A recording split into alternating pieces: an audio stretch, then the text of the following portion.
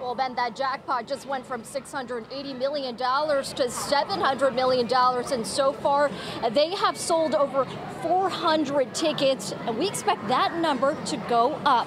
Now, this is now the 8th largest U.S. jackpot in history and the 5th largest Powerball grand prize. The lump sum cash option, which is usually what winners select, stands at $335.7 million. Players must match all 5 numbers and the Powerball to win the jackpot. The current Powerball jackpot has been growing since early August, racking up 35 drawings without a big winner.